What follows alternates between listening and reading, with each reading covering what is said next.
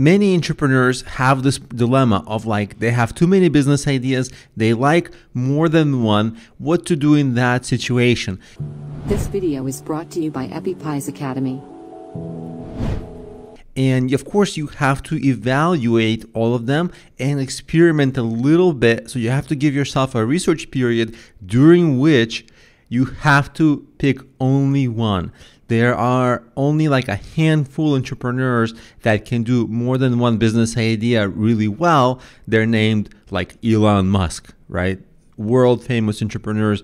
But most of us can only do one thing really well, because think about it. If you give one thing 100% focus, as soon as you have a second idea, you can only give a part of your focus, like 50% to each. So the results are always less.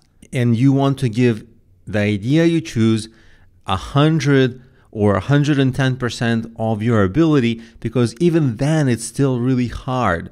So of course you want to go around, get feedback from just about everybody. And one thing that is okay, it's okay to start small and cheaply so you can test the ideas live, because there's only so much theoretical knowledge that you're going to be able to get and theoretical feedback. Theory is just fine, but every once in a while, it's actually better to test the idea by actually doing it, because many business ideas, it's feasible to start them quickly. But keep in mind, starting them just to test how it's going to go in the real world, not to do long term. And if you work hard, usually it's only a couple of days to put up a website or set up your profile on somewhere where you want to maybe do business, or unless you're starting something like a brick and mortar store or a restaurant. Of course, those take a long time, but many other ideas, you can start them cheaply and quickly so you can test it. So that is really prudent, because it's going to give you a lot of lessons that theory just does not. But the core goal is to always pick one idea and focus on it. Do not lose sight of that. And keep in mind, even with 100% effort, most businesses fail. But there's another way to look at this. What if most businesses fail precisely because the entrepreneurs do not give them 100% of the effort?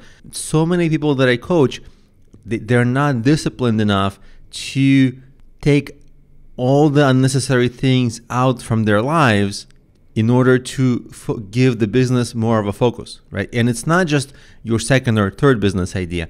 Of course, you want to kill your second and third business ideas, but what about going out, having fun, cutting entertainment? Every time you cut something else that's not going to get you towards your goals, that time gets freed up to work on your business. And actually, that's your goal. It's not just to kill off the second and third and fourth business idea.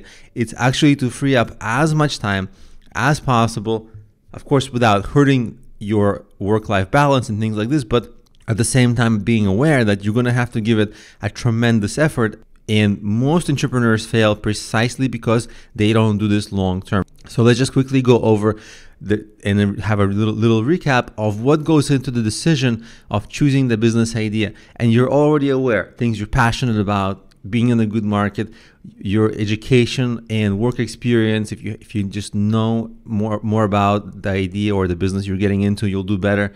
And maybe choosing a business that's less resource intensive so that you can get started sooner.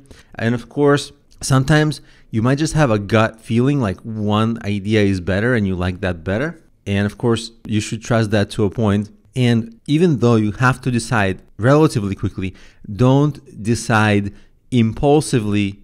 Decide with wisdom, meaning get enough feedback, talk to experts. And when you talk to experts, here's the question you should ask them. What are the biggest pitfalls in this business? Like, what are the most challenging things?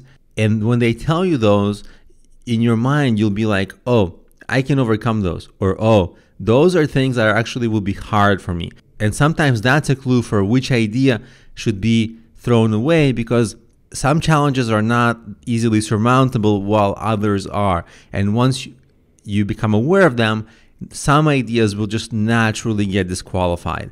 So really, if you have too many business ideas, this is the process you want to go through, but you cannot be like, I'm going to stay with multiple ideas. No, you have to be disciplined, because typically if you execute two business ideas at 50% each, it gives you worse results if you execute one idea at 100% each, because that focus will take you to next levels of success in that one idea.